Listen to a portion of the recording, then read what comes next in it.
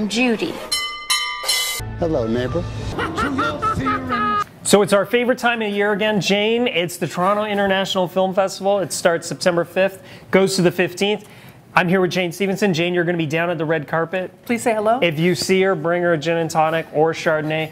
But I'm here to ask Jane. Jane, what are your picks? Your top 3 picks to see at this year's Film Fest? My first 2 are biopics. I've got to start with Judy. It stars Renee Zellweger in a major comeback role for her. She plays Judy Garland in the last year of her life. It was quite sad. She was addicted to drugs and alcohol. She couldn't get hired in Hollywood. She ended up crossing the pond, starting a residency at a London, England theatre where she made magic on stage every night, and I cannot wait to see her not only act, but sing in the role. So she does sing? She does sing in the lead role, and apparently she does a very good job, and that's no easy feat if you think about what a great singer Judy Garland was. So I cannot wait to see this movie. And we talked to TIFF's co-head Cameron Bailey. He raved about her performance, said she'll be in the mix for Oscars next year.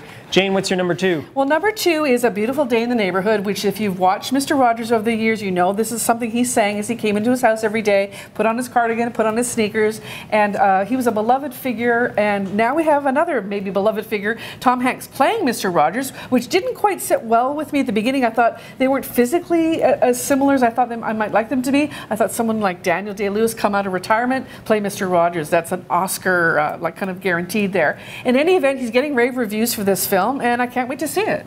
Yeah, plus, like you just said, Daniel Day-Lewis would have to unretire, and that's not happening. Number 3. Number 3 is The Joker, just Joker. It's Todd Phillips, who did the Hangover series of films and one of my all-time faves. Old school, it's Joaquin Phoenix in an origin story that has nothing to do with the comic book character. It sounds like kind of a comedy drama. Joaquin Phoenix got, what, an 8-minute... Yeah, the film got an 8-minute standing ovation at Venice after its premiere last weekend.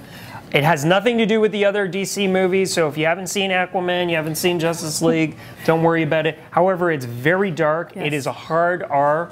No kids. No kids, but I can't wait to see it. I think Joaquin Phoenix is probably one of the best actors of our generation, and I cannot wait to see what he does with this role. Yeah, and the Oscar buzz is real, folks, believe it. If you want to read more, we have 30, count them, 30 movies you need to see at the Toronto Film Festival. You can either pick up The Sun or go to our website, torontosun.com. Subscribe to our YouTube channel down below.